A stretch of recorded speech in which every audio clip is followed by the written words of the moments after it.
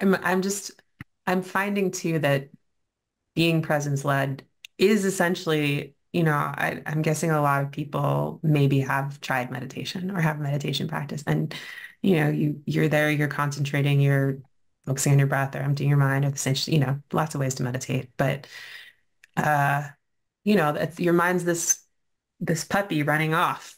Like it's like, especially when you first start, but even 10, 15, 20 years in, it's like, oh, there goes the mind again.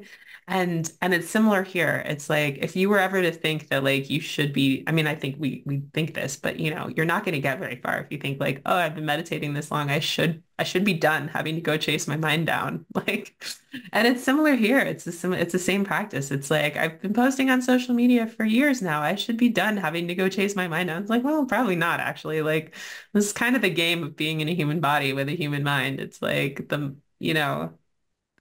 we can learn all sorts of new ways to play with it, but it is an ongoing practice. You don't get to just tell your mind, hey, that's not useful once and then be like done for the day. How nice would that be? Well, these thoughts that we feel, these thoughts that we experience, they create a reality. So that's the good stuff too. Yeah. Like that's my experience of you is created here through my thoughts and the feelings. Otherwise, in this space of consciousness is me. Otherwise, I couldn't have a real experience of you. So it actually lets me have an experience of connection with another person. Hmm. I wouldn't want to lose that for the world. And so, yeah, it comes with also the ability to create scary things. That's okay.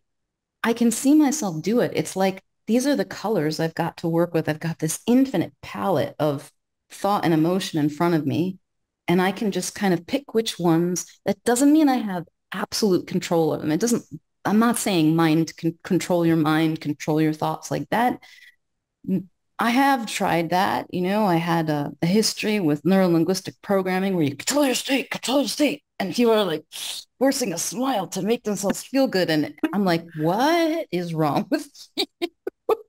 You know, like that doesn't work. Yeah. But there is influence.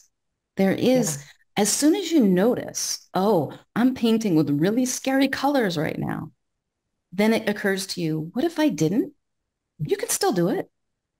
Then there's choice that opens up. Then there's a little bit of space, even if you can't put that color down right now. And sometimes I can't.